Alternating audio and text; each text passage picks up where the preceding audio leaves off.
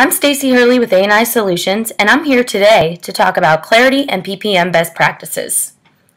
Project management consists of several components, including initiation, also known as ideation, capturing demand against roles, planning projects at role level, finding resources, replacing roles with named resources, financial planning at the resource or role level, and implement baselining. However, project management is only one part of the project and portfolio management picture. To better understand the benefits of Clarity PPM, you have to look beyond project management and take a glance at each level of the tool. At the base of the PPM tool, we have demand management. Demand management allows for anything where demand can be placed on a resource. For example, ideation, projects, other work, and standard or non-standard services are all areas where demand can be placed on a resource. The next level of project and portfolio management is resource management. Resource management includes resource profile management that consists of the basic settings that affect reporting and time management. Also, you can create and edit resource profiles that identify a variety of characteristics.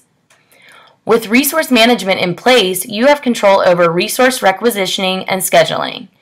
Here you can coordinate with project managers for allocating resources effectively, locate resources with specific characteristics and availability, and much more.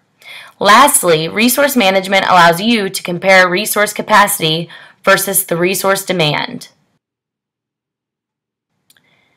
Next, we have financial management. As a part of financial management, resources enter time against demand, all rates are captured through the rate matrix, and you can find your cost by comparing dollars against rates in the rate matrix.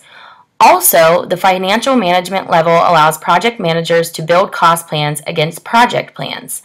Finally, cost plans and benefit plans roll up to programs and portfolios. At the top of the PPM tool is portfolio management. This level lets you create a detailed inventory of your current demand. Also, you can now utilize scenario planning to view and analyze each demand item, apply different scenarios, create reports, and apply processes. As you can see, Clarity Project and Portfolio Management extends far beyond project management. It is a holistic tool that gives you a clear perspective of your environment and the best decisions for your organization.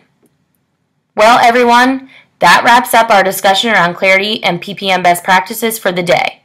If you have any questions about Clarity PPM, feel free to contact us at info@anisolutions.com or visit www.anisolutions.com.